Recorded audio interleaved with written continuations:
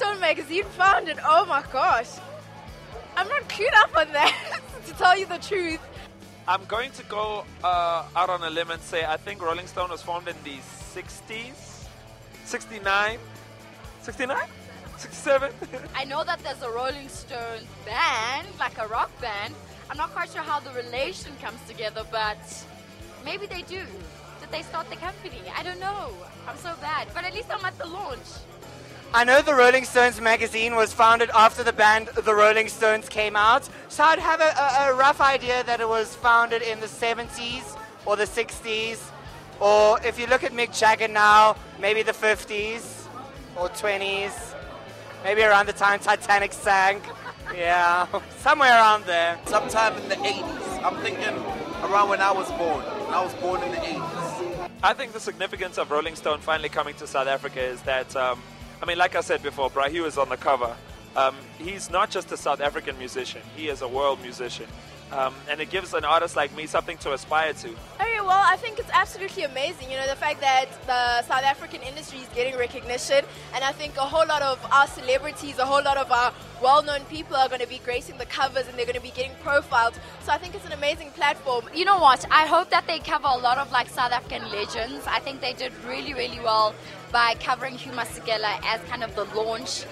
He's the perfect candidate. I think on the next cover of Rolling Stones, I'd like to see a young African artist on the cover. I'd like to see them put Brenda on the cover. Brenda would be an awesome cover. Definitely like to see a female next.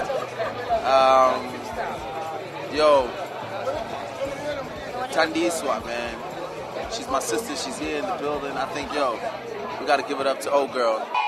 And the gentlemen go. Okay, the goons go.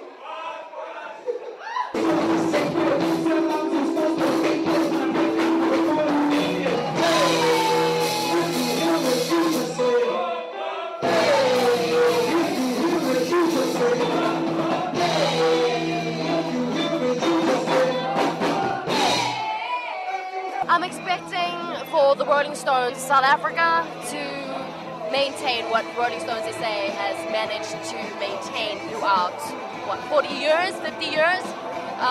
So I think it's big shoes to fill. The guy that started Rolling Stone is still running it till this day.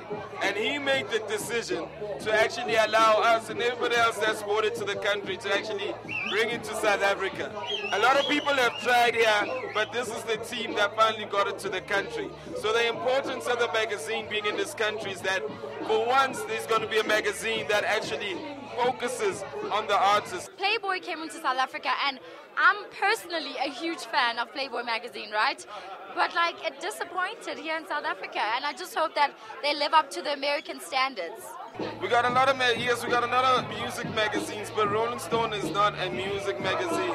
It is an everything magazine. It talks about everything that from politics that also embraces music. And then next, she's a girl who writes the subtitles. You know, the subtitles that are over here. This is her. You never know. I knew it was you. I'm a ninja, guys. I knew it was take you. those shapes and forms. Yeah. And then next, Lala on the cover. Boom, that's it. I'm out. Subtitles. Give me more subtitles. Believe it or not, I was a rocker. I was in a rock band when I was a kid. I was on lead guitar, and we were called Cryptic Ash. It was an all-girl punk band. A little 411 on me. You know what? When I was like in high school, I used to love drum and bass and alternative, and I used to listen to like rock, like hard rock. I know, you'd never think a girl with a weave like this would be listening to rock and like drum and bass. Metallica, yo. Big shots to Metallica. Yo, Kurt Cobain. Rock and roll. Axl Rose. Slash. I used to like Avril Lavigne. I don't know if she still falls under, but I also like the Parlotones. I think they're absolutely hot. Favorite rock star of all time has to be Jimi Hendrix. But I think Kanye West is a rock star, man. What a rock star. Yeah. I'm gonna let you finish. Jimi Hendrix, man. Jimi Hendrix. Have you ever? I play guitar, so yeah, Jimi Hendrix, he's the man. But then, you know, you've got Pink Floyd, you've got AC/DC, you've got, I mean, these are great. I've always loved Bon Jovi. Don't judge me.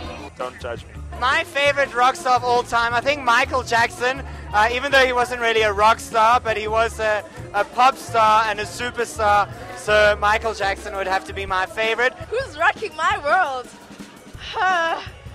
Wow, no one, sadly. Who's rocking my world? It's the mayor.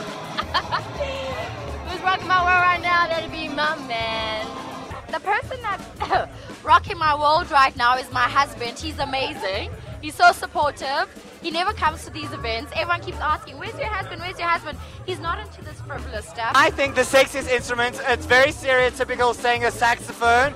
So I'm going to say the double bass cello.